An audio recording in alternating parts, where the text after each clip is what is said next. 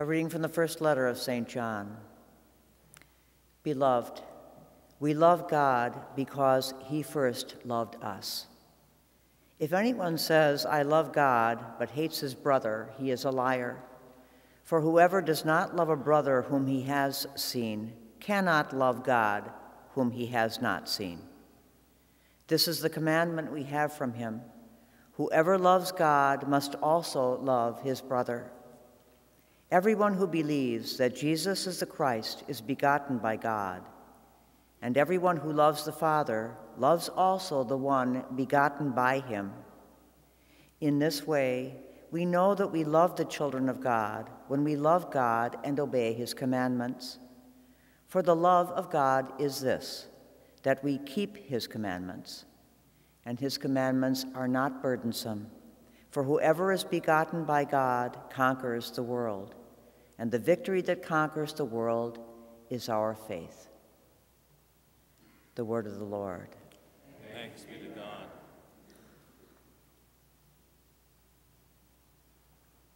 Lord, every nation on earth will adore you. Lord, every nation on earth will adore you. O God, with your judgment endow the king, and with your justice the king's son.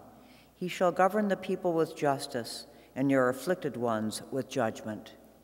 Lord, every nation on earth will adore you. From fraud and violence he shall redeem them, and precious shall their blood be in his sight. May they be prayed for continually. Day by day shall they bless him. Lord, every nation on earth will adore you. May his name be blessed forever. As long as the sun, his name shall remain. In him shall all the tribes of the earth be blessed. All the nations shall proclaim his happiness. Lord, every nation on earth will adore you.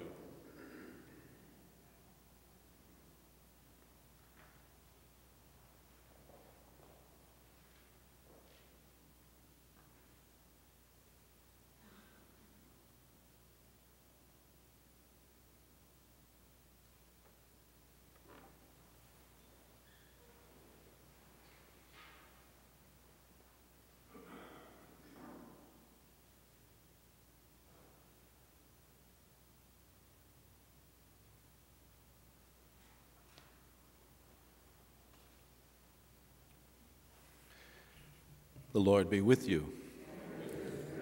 A reading from the Holy Gospel according to Luke.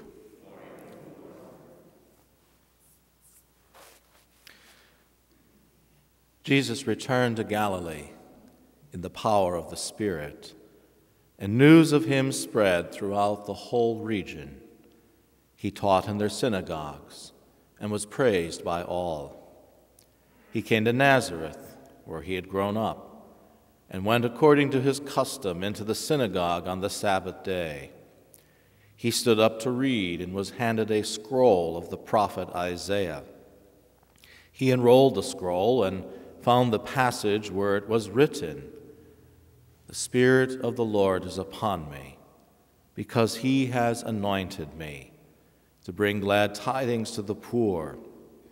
He has sent me to proclaim liberty to captives and recovery of sight to the blind, to let the oppressed go free, and to proclaim a year acceptable to the Lord." Rolling up the scroll, he handed it back to the attendant and sat down. And the eyes of all in the synagogue looked intently at him. And he said to them, "Today this scripture passage is fulfilled in your hearing." And all spoke highly of him, and were amazed at the gracious words that came from his mouth. The Gospel of the Lord. Praise to you, Lord Jesus Christ. On these weekdays of Christmas, we are continuing to celebrate Epiphanies. We usually think of Epiphany as what we celebrated last Sunday as the visit of the Magi, but there's actually many Epiphanies that are involved in the revealing of Jesus, the manifestation of Jesus, and all this week we've been seeing that and feeding the thousands with the multiplication of loaves and fish, with the walking on the water and the calming of the storm. And now today he goes to his hometown of Nazareth, where he, as it is the Sabbath day, a Saturday, and as the custom, usually one of the rabbis or anyone in the audience would be invited to come up to proclaim the scriptures for that Sabbath. But Jesus, he didn't read the ordinary cycle of whatever was chosen for that day. He went to, I believe it's Isaiah chapter 61, where he reads these beautiful words. And again, it's an epiphany. This is the only recorded instance of our Lord reading Scripture. And so you figure if it's the only time it's recorded, not that Jesus would know that, well, he knows everything, but as Luke would see it and record it, as Luke chooses this moment, you know it's going to be important words, not just any old casual prophecy or whatever. It's going to be an important one. And so these are words to heed very carefully. And of course, it's from these words, which of course are fulfilled in Jesus. They are prophesizing the Messiah. God has anointed him. He is here to bring good news, glad tidings to the poor, proclaim liberty to captives, recovery to sight, to the blind, to let the oppressed go free. And from those words, of course, the church gets its great missionary spirit, and all these many, many centuries of all the great charitable work that the church has done, of course, are inspired by these words, because this is what our Lord did.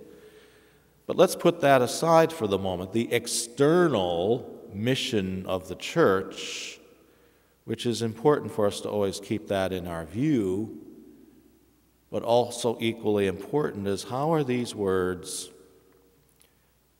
applying to me in the very depths of my being? Do I recognize that the Lord is bringing me the best news of all in the world, a world that's too often filled with bad news? That indeed our Lord is freeing me, who is so easily captive by sin and all the other things that can hold me hostage. The Lord indeed is taking away the blindness, not so much of my physical sight, but the blindness of my heart. And he is freeing me from my slavery. The only way we can really appreciate those words, of course, is to have that intimate, personal relationship with Christ. And I think it's so easy for us Catholics to, first of all, those words, a personal relationship with Jesus. It's very Protestant sounding to us Catholics, first of all, but it's nothing new. Read all the stories of the great mystics of the church. What are they really doing when they have their mystical experiences? They're having a personal encounter relationship with Jesus. It's nothing new at all. And it's not just for that exclusive little group that we call mystics. We're all called to have that mystical experience. And it's possible. And it's real. But we have to believe it.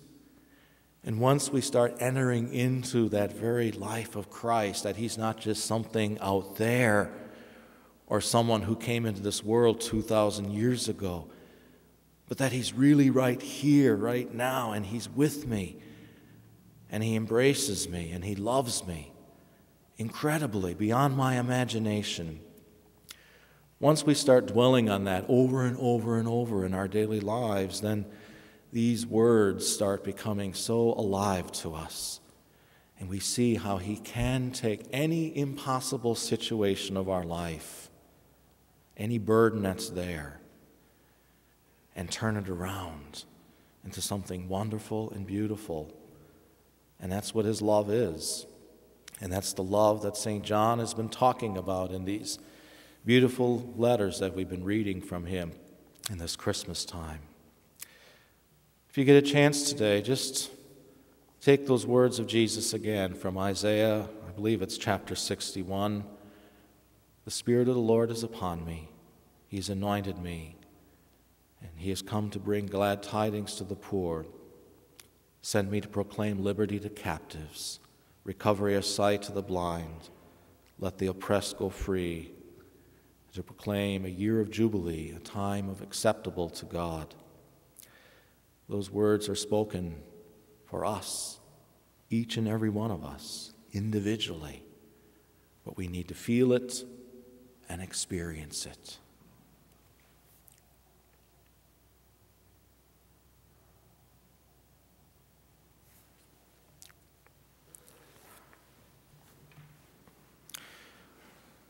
We have heard you call, loving God. We gather our prayers for our brothers and sisters.